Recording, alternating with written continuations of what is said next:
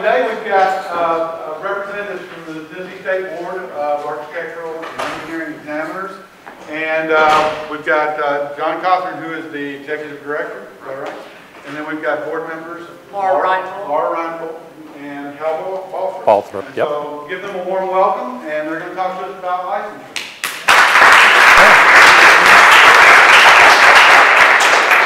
Okay, good afternoon. I guess it's afternoon, so hope everyone's doing well. And I understand that you have a required number of these sessions to attend, and if you're here, it's either you're running out of time or you really wanted to come to this particular topic, but we're glad you're here today.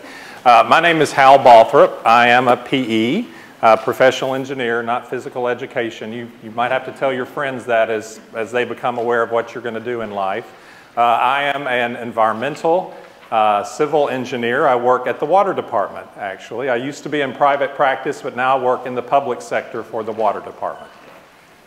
I'm Laura Reinfeldt. I'm the associate engineer on the licensing board. I'm a PE. I am in the geoprofessional, so congratulations to y'all who presented at the geotechnical firm called TTL.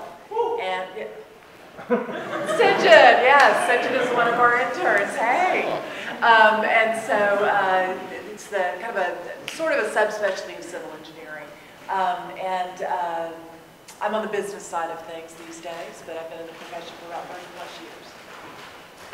And I am John Cothran, the board's executive director. I'm not a PE, I'm not an architect, I'm just a regular guy. That's what I like to tell people.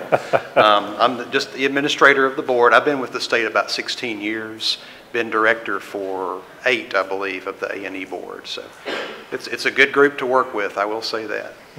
He keeps us in line. So our board represents, or we actually are responsible for, I guess, engineers that are licensed in the state of Tennessee, architects that are licensed in the state of Tennessee, landscape architects in Tennessee, and interior designers, believe it or not. So we have quite a diverse board.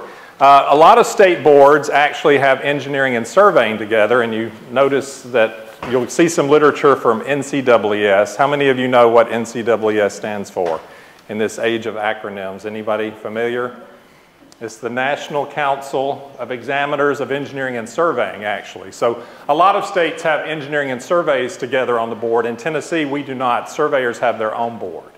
How many of you, let me just see how many, so we can kind of tailor some of our comments. How many are in the mechanical department here?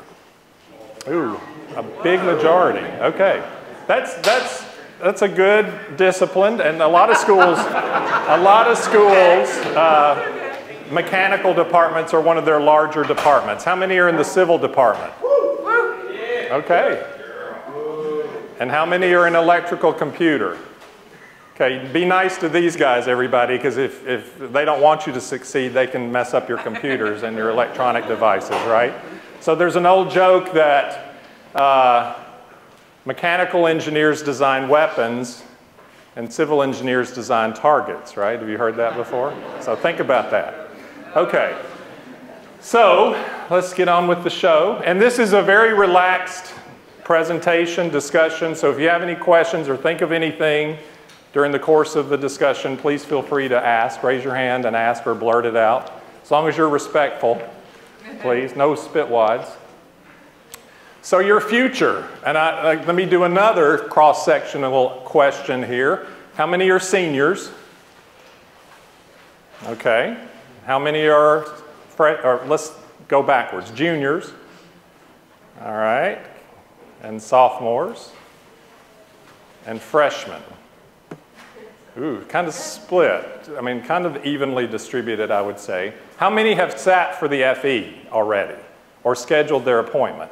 How many know what the FE is? They all know what the FE is. Good. Yeah, I hope they do. Good. I figured they did. I just want to make sure. In terms of your future, you're already accomplishing a portion of what you need to do to become licensed. You're attending an ABET accredited university. And we'll throw out these little questions to you throughout. Do you know what ABET stands for? Anybody?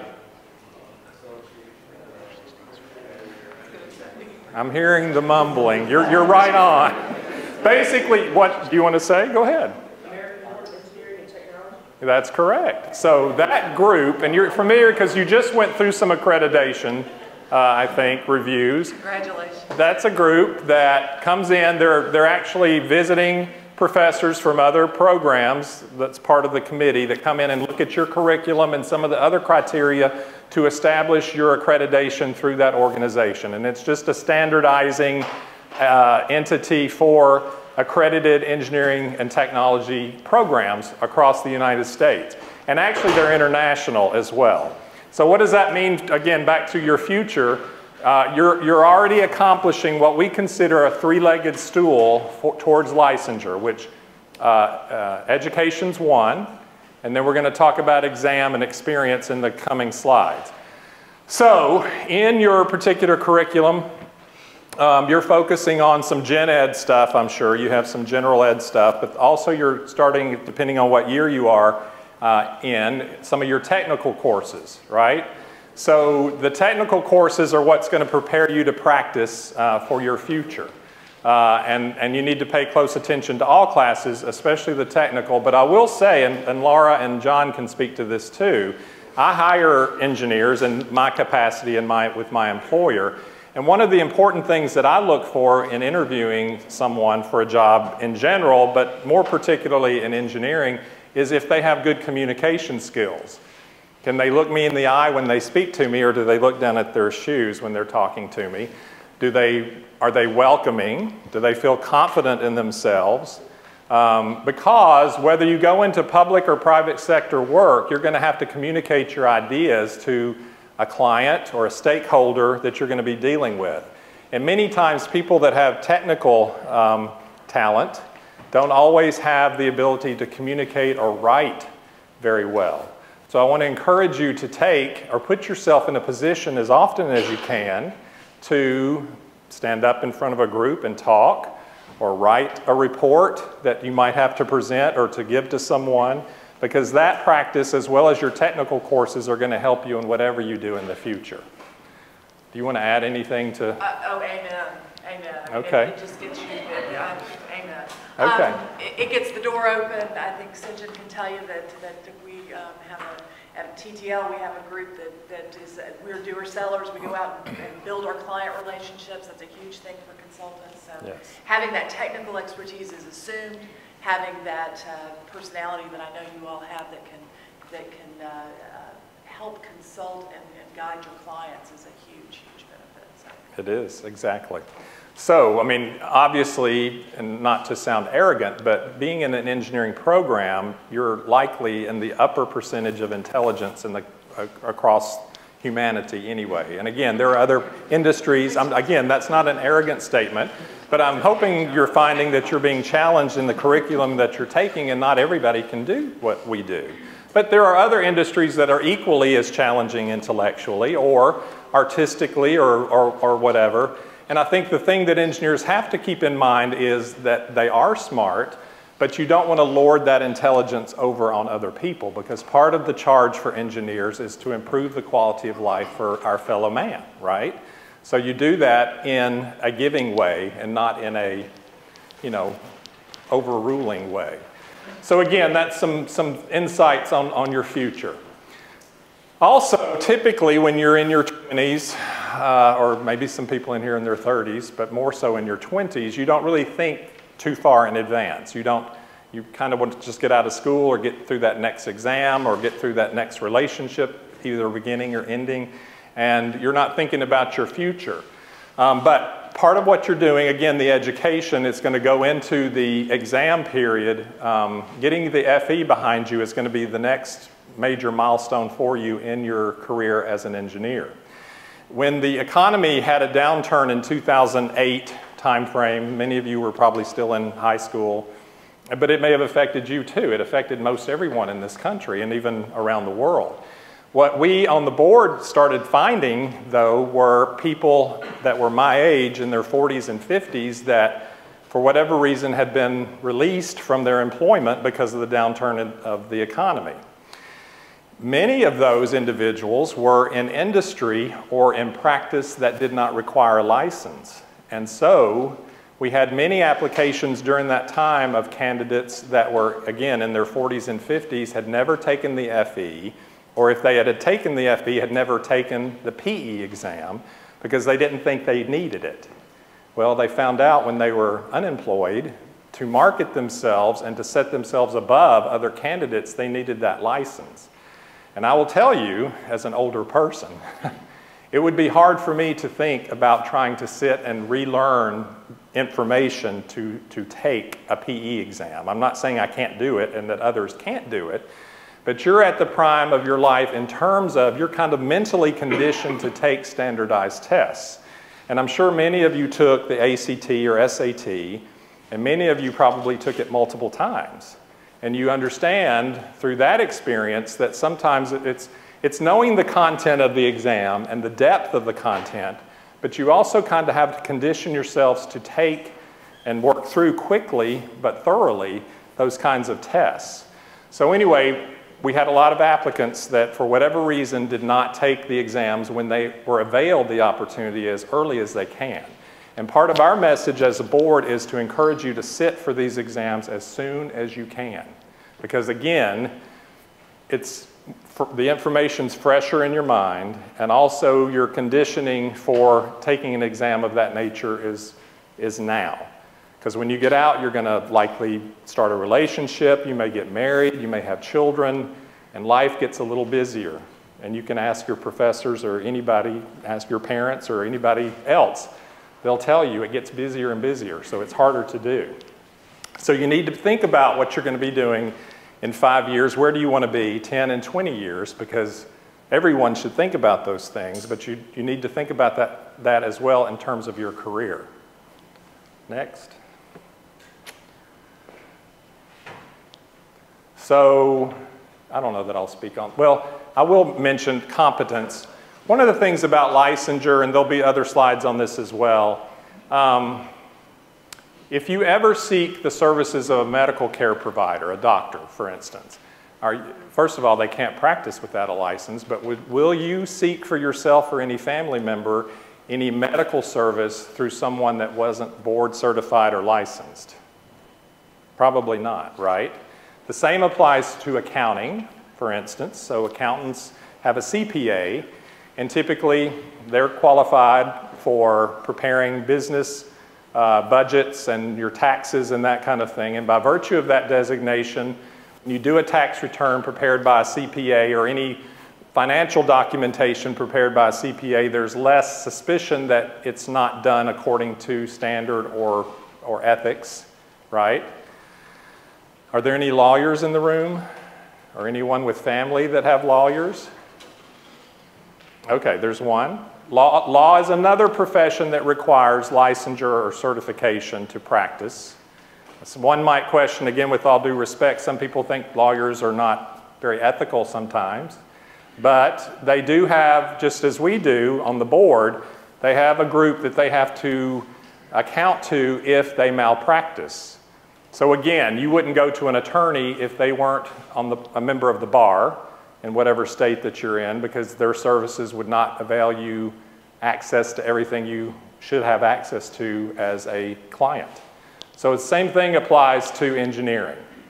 Oh, Hal, I just wanted to point out, keep in mind, if you entered the engineering profession, say, 50, 60, 70 years ago, you would probably work for one employer for the majority of your career, Sure. right? That's not true anymore. We all know this. When you enter the profession, you're likely going to work for multiple employers over the course of your careers. And thus, it's very important and critical to you to obtain this professional standing that comes with having a PE license, because that's really going to set you apart. That's going to demonstrate that you have the knowledge, the skills, the experience to competently practice engineering to the public and to potential employers. So I just wanted to reinforce that, how important it is to plan ahead, realizing that you may have to change jobs multiple times in your careers. And that's a valid point. And mechanicals particularly, and chemical engineers, and even electrical at times, they'll go to work for an employer that in some states qualify as being under an industrial exemption.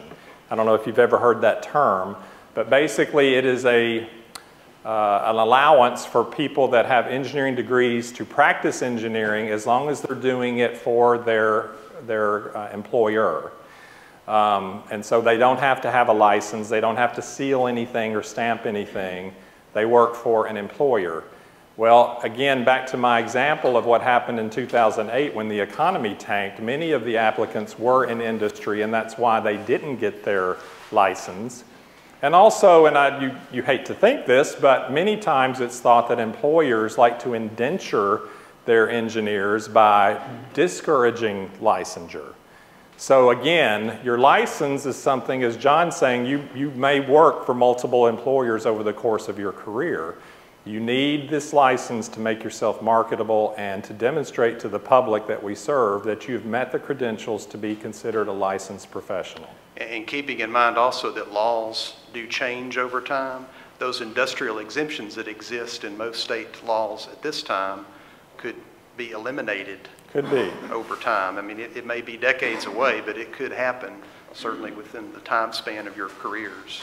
True. So Hal, is the point then that no matter where you go, whether it's into a situation where licensure is encouraged or into a situation maybe where it's not at the high list, you personally should very strongly consider licensure even if it's in a situation where it's not promoted? Exactly. Because you're licensing yourself. Exactly. That's not the firm's license, anybody's license, Right. but yours. Right. And mobility, if nothing else, it can serve you well. Yes. And it's becoming more recognized internationally because many countries now use the same exams through NCAAS. And actually getting licensed in the United States is considered a prestigious thing by many international engineers. So many will have a license or whatever their designation is in their home country, but they're also trying to practice and apply for a license comity in the United States. Again, your world is more competitive than it was when Laura and I graduated just because we're more international. And you're going to have to contend with that. It's not a bad thing. Competition's never a bad thing, but you just have to prepare yourself to meet those competitors. So what do hiring firms look for? I'll let Laura take that one. Thanks, Hal. Degrees, work references, and technical skills. We've talked a little bit about that. Now, what's the universal? The PE license. Is Sorry, the universal standard, but the yes. PE license is the universal standard. Okay, thank you. That when you come to my office and you hand me a resume, if you've been practicing for 10 years and for some reason you should have gotten your PE and you have not, that's a question I'm going to ask you. I'm going to ask for that reason why you don't have a PE. And so in my world, the world that Hal and I work in, that's an assumption that we make. That if you've been given the opportunity, you've gone to an ADA accredited school, you've taken the FE, and you have, or not, and you haven't gone after that PE, we're going to ask you why. Because that to us is a marketable piece of why we're going to be hiring you on. And that universal standard of having a PE tells me when you come in the door that you've achieved those standards that have been set before you. It's hard for a reason. It's hard to get a PE. And as an employer, we know that. We know that it's not something you're just going to kind of trip through. You've gone through you've gone to this school, you've gone to a school that's been ABET accredited. Lipscomb is wonderful in promoting the FE and helping you pass it. I think Lipscomb's passing rate is one of the highest in the state, so that's amazing. That's a wonderful situation. But if you come and we don't see that accomplishment, that's going to be kind of a basic need we're going to have. Okay, good. Is this yours? Go ahead. I'll take this one. Yeah. Okay. Engineering licensure is, according to U.S. News and World Report, is crucial for career advancement and top pay. And as Hal's already mentioned, you think about other professions such as the medical professions, accounting, legal profession, and we could certainly add others to that list. We value licensure in those professions because what they do impacts the public's health, safety, and welfare in the same way that engineering does, or architecture. We could list other design professions there. And it's important that you have those qualifications, and it represents that you're competent to the public.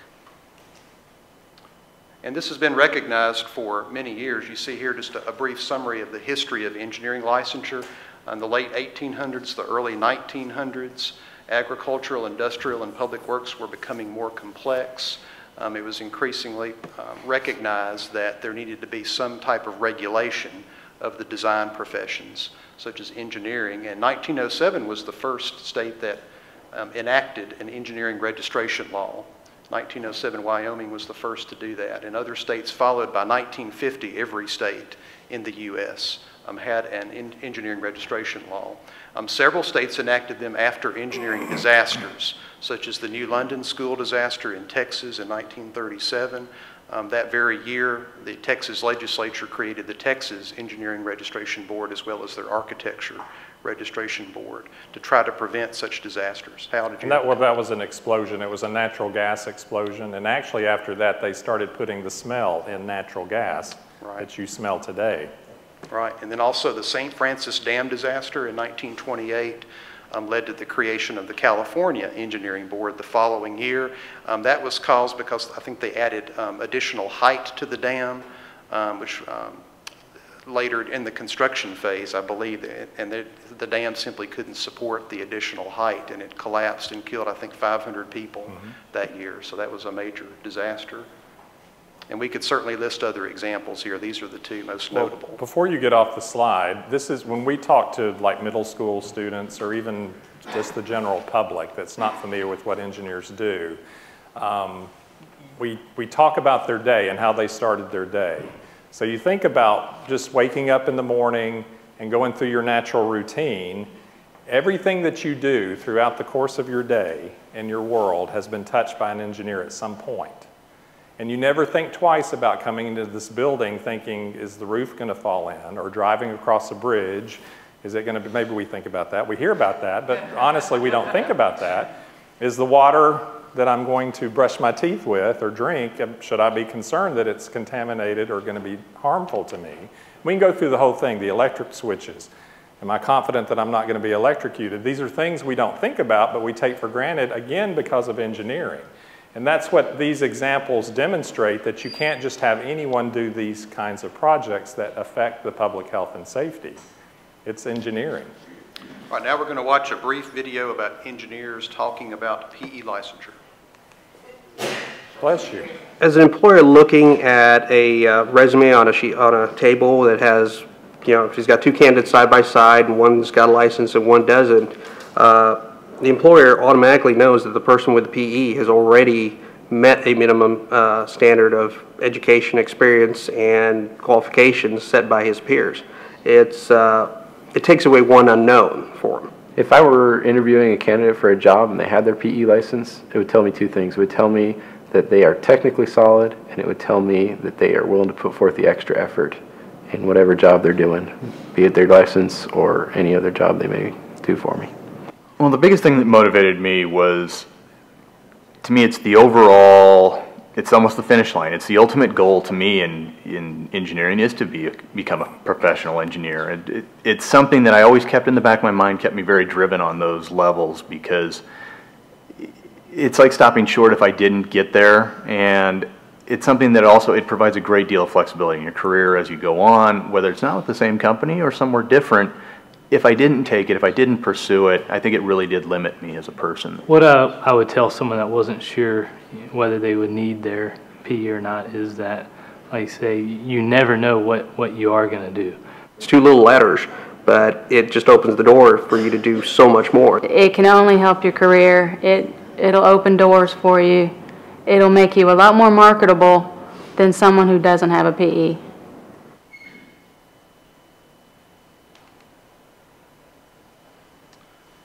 So what are the standards that a PE has met? Well, they have as Hal's already mentioned, they have the education, the experience, and the examination requirements that proves that they have the competence, they've demonstrated the competence to practice the profession. That does enable them to stand out and protect the public from incompetent or unethical practice. Now, who oversees licensure? That's left to the states. The U.S. Constitution delegates any powers that are not explicitly laid out in that document to the federal government to the states. It's under the state's jurisdiction.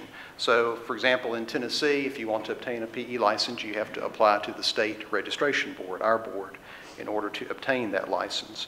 The requirements can differ from state to state, but not very much, because we do have NCEES, that's that long acronym Hal mentioned earlier, that establishes model laws and rules for states to follow. Now that's a model. Not every state enacts those model laws and rules, but for the most part we're very similar from state to state. There's going to be some variation. Certainly if you meet the basic requirements that we're going to lay out here that are accepted in Tennessee, you can obtain a license in any other state. And that's what we call comity licensure, when you have to transfer your PE license to another state in which you need to practice. And again, that's where NCEES is a big help. They have a records program, so after you get your first license, you can set up a record with them that documents all of your education, your experience, your examination. So if you need to get licensed elsewhere, you can just have your record transferred to that state, and it makes it a lot quicker and easier to get that license.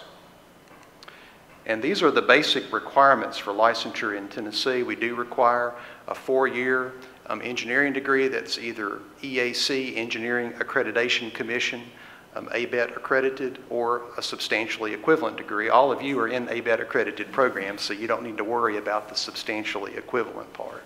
But we do have a process to review those. Also 4 years of experience under the supervision of a professional engineer. That's key. The board does look for that. You need to seek employment in which you're going to be supervised by a PE. Yes, question? It's 8 years. No, that's not correct. It's 4 in Tennessee. In Tennessee, but other states it's 8 years? I'm not aware of any that I think what you may be thinking of is if some states, they will accept different types of degrees. I think what you're thinking of is a related science degree. Some states have an allowance for that, and I think typically if it's related science, like say physics, for example, you would have, not engineering, you would have to have 8 years experience, but that path is not allowed in Tennessee. Can I do a sidebar? This is important to understand. That's a great question because it's important to understand this is in Tennessee. So these rules are different in different states. So if you're planning to move somewhere else, you need to find out what those states' licensure rules are when you move there. So generally, for the purposes of transferring your licensure, does it require further testing if you want to move to a different state or further?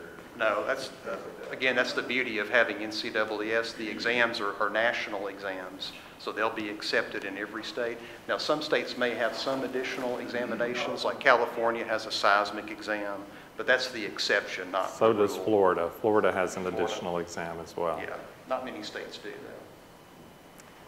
And on that point, Tennessee does not license by discipline. So when you get a PE, it doesn't designate whether you're mechanical, electrical, civil. You're just a professional engineer. There are some states that do license by discipline, very few. But then also there's a structural engineering designation that exists. And in Tennessee, again, we don't designate by discipline, but we allow candidates to sit for the structural engineering exam in lieu of the professional engineer exam. The structural engineer exam is a 16-hour exam. Yeah. So. Yeah, we don't have a lot of candidates taking the structural exam. Most of them opt for the civil exam. I just point out as well, examination, we do typically require both the fundamentals of engineering, the FE, and the principles and practice of engineering, the PE examinations. Now, there is an exception for applicants that have 12 or more years of experience. They can bypass the FE exam and just take the PE. So if you've got that long established practice of 12 or more years, you don't have to take the FE, but again, not too many applicants want to wait 12 years just to bypass the FE exam. I certainly wouldn't recommend that. Additionally, because If you take that route, you may have difficulty obtaining registration in other states because not every state has that provision. So you may end up, even though you're thinking you're getting around the FE, you may still have to take it to get licensed in another state. Also, regarding the experience, we have provisions in our rules. If you have a master's degree or higher, that can count for 1 year of your experience. Also, if you have a year of experience through a cooperative education program at your school, that can count for a year of experience as well. So that would help reduce your experience. Well, on experience, one other thing. When you graduate, you're likely, you want to get a job, I'm sure. That's one reason you're here.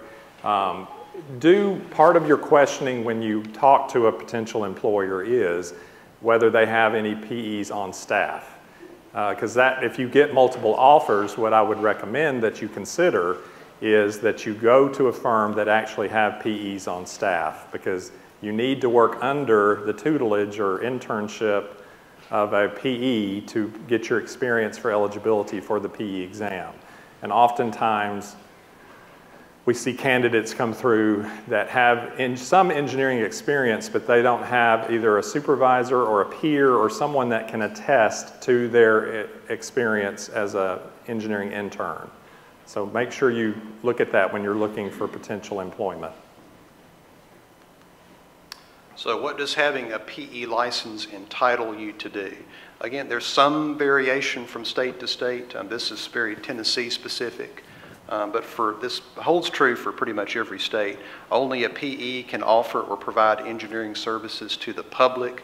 There are some exemptions, like Hal mentioned. If you're only offering services to your employer in industry, that would be one exemption. But certainly if you offer those services to the general public, you need to be a PE. That includes consulting work, signing or sealing a design, advertising engineering services, or making public use of the title engineer. That comes as a surprise to some people. They think, hey, if I've got an engineering degree, I can go out and call myself an engineer, put it on my LinkedIn account, my business cards, my letters that I send out.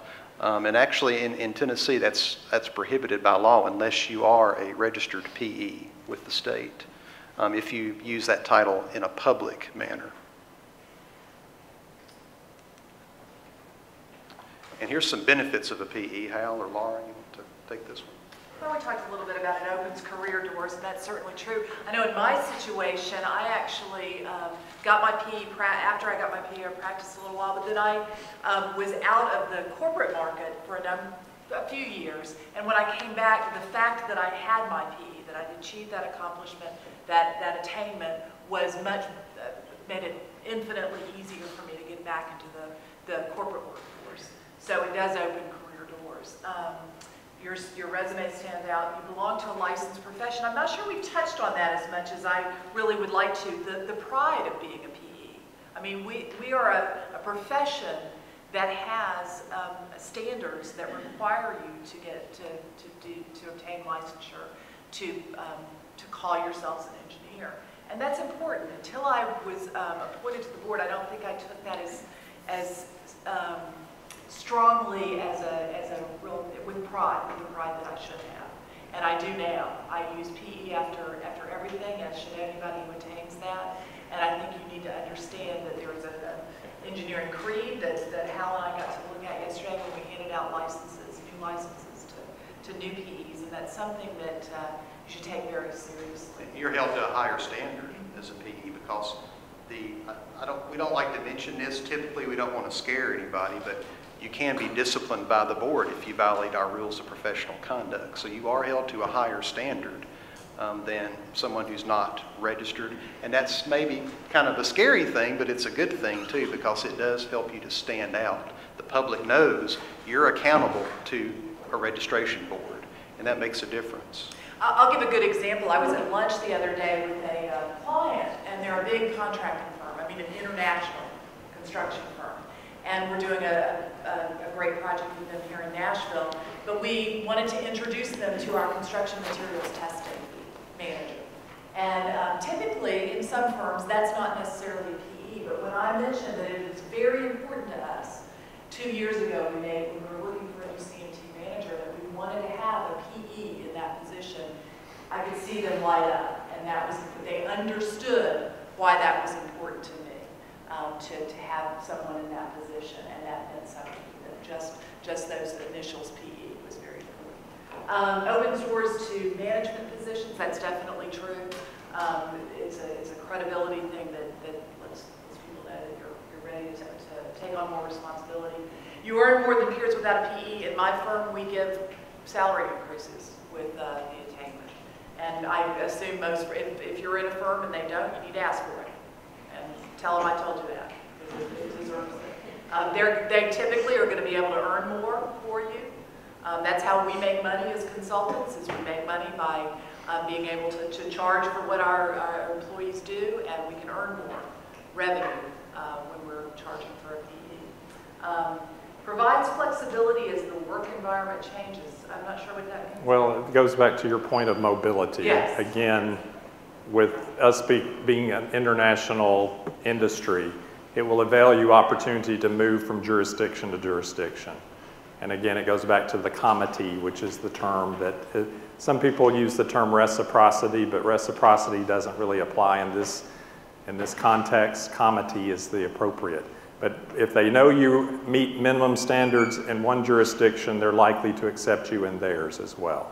I'm going to add one that's not on this list. I don't know, maybe on a different one, but I'm on a board of directors of an international business association, and they're often, if you don't have a PE and you're on an association, in leadership in an association, you can't get to that point without showing your credentials, and that's one of them. So I know that's often looked at. Well, we do have another video at this point about the responsibilities of a PE. I think we're going to skip that in the interest of time, if that's all right with you. To be a professional. It is. But let's get to the 3 steps to become a PE. Again, as we've kind of already outlined with you, you've got the education, the FE exam, you've got your experience, and you also have the PE exam. So I'm going to get into a few more specifics on that. You do have to get a bachelor's degree in engineering from an accredited program. Of course, Lipscomb has 3 of those accredited programs at this institution. And that those are accredited by the Engineering Accreditation Commission. So you've already completed step 1. Well, you will have completed step 1 once you obtain your degree here. Also experience, work under the supervision of a PE, 4 years of progressive experience. And we throw that term around a lot, progressive engineering experience. I don't think everybody realizes what that means. Any guesses? What does that mean, progressive? Yes. Yeah, or increased responsibility, right, exactly. Increased workload responsibilities throughout your time during which you're obtaining your experience. So that's what we mean by that.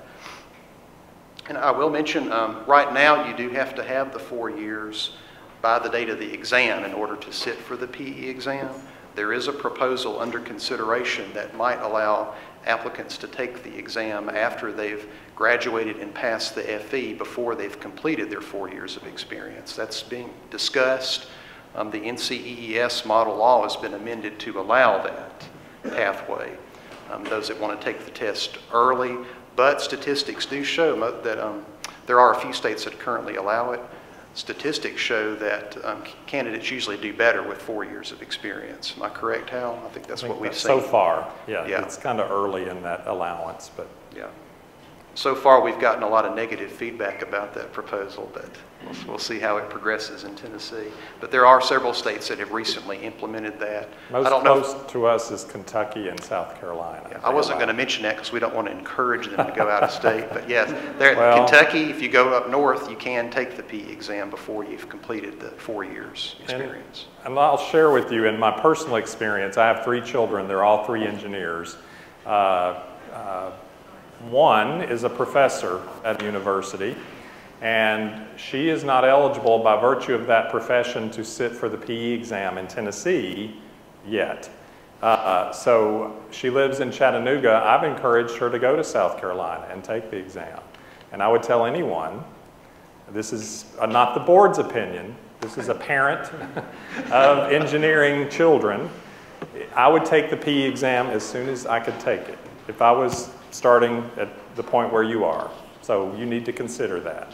But just keep yourself. in mind, you don't actually get your license No. until you've met the experience requirement. That's correct. So, That is correct. you may pass the P exam and have to wait a couple more years, or Yes. however long, before you actually get your license. And there is some concern about how this could affect comity if you have to go to other states to obtain a license. There's some concern that some states might require you to retake the exam after you've obtained 4 years' experience. So we don't understand all the ramifications of it yet. That's why we haven't adopted it in Tennessee to date. And these are some guidelines on how we define progressive engineering experience, that you do need some experience in all 4 of these categories. Practical application of theory, engineering management, communication skills, and social implications of engineering. And those requirements are outlined in some brochures we have on the front table up here about engineer intern certification. It goes into greater detail about what the board looks for when they review experience that's submitted by PE exam applicants. It's on our website too. Yeah, it is on our website. Can I say, the board looks very carefully at each application. 4 years is not just 4 years. That experience has to be documented and really does have to fall into the required categories. And you have to show that experience. So it's very important to understand that going in. And of course, we have the exams, the fundamentals of engineering, which we hope everyone will take in your senior year because the pass rates drop dramatically. The longer you wait to take the FE exam, it's best to take it your senior year or shortly after graduation. And of course, pass the PE exam in your engineering discipline. When does Lipscomb allow you to sit for it? We usually do it in the spring. Okay. Okay. So if we've got any December grads, we group them with the spring as well. Okay. What's your current passing rate on the fee? Cumulative pass rate since our very first accreditation is 96%. It's excellent. I mean, That is it great. really is excellent. And it's a testament to what you've done. Congratulations. Well, here's some additional details on the FE exam. We're rapidly running out of time, I'm sorry to say, but we'll have to run through these last slides pretty quickly. Of course, the FE largely covers academic material that you cover in college. It is now computer-based. It started January of this year, so you actually go to a Pearson VUE test center to take the exam. You still have to apply with us in order to schedule your exam. But you go to the NCAAS website after you've been approved to sit and register there and take it at a Pearson VUE test center. There are 2 test centers here in Nashville. There's one in Brentwood and one out at Metro Center, I think, in downtown Nashville, where you can take that test. And here's some information about the format and content. A big change was it's now 7 freestanding discipline-specific exams. And you have the disciplines listed there. There is an other disciplines module if yours is not covered there. And they do have, I'm sorry, Hal? 6-hour exam. Right, now, it's 6 too. hours. The actual exam time is 5 hours, 20 minutes. Okay. But the total time at the test center is about 6 hours if you need that long to complete the exam. You used to could have up to 8 hours, but no longer. When it was a written test, twice a year. Yeah, but now it's a big advantage because it is offered in test windows throughout the year. So there's only 4 months out of the year when it's not being offered. So it gives you multiple opportunities to sit. You don't have to wait until April or October to take the test anymore. Does the refresher course offered here, do you go to the website, the NCAAS website, and look at the reference material? We have them do that, and also use an online refresher course. I forget the name of the company, but it's commercially available. Okay. FE Pass is the website. Okay. Because you can't take your own reference material now, and I'm sure they'll tell you. They use the very same reference material. So to familiarize yourself with the reference material is advisable before you go take the exam. So. And here's some information on exam administration. Again, the windows that we mentioned. It is about 6 hours for your appointment. And here's some statistics on pass rates. These are national pass rates. It's kind of hard to see, but this is only for first-time takers for the first few months of this year. Civil was 74%, electrical and computer 82%, mechanical 84%. The average in Tennessee was, I think it was 71% for January through August, and Lipscomb's for that period was 92%. So y'all have a very good pass rate here and are to be commended for that.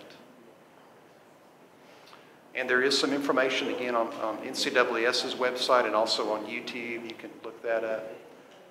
Won't have time to go through all the questions, unfortunately, but we'll trying to make a little time at the end here for some questions.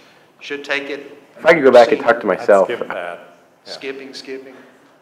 And of course, we have a PE exam too, which we won't go into great depth into.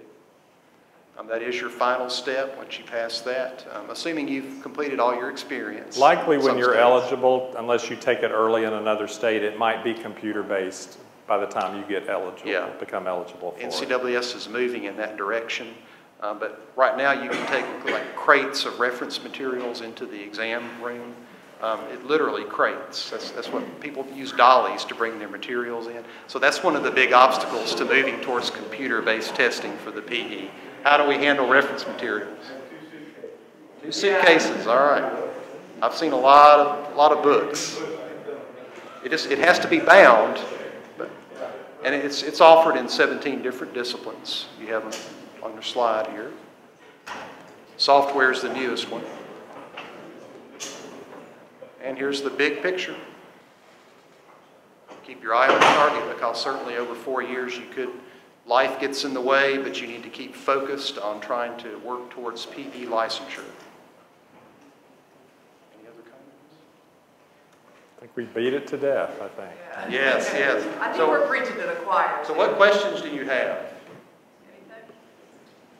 A lot of this is way far down the road. It's important.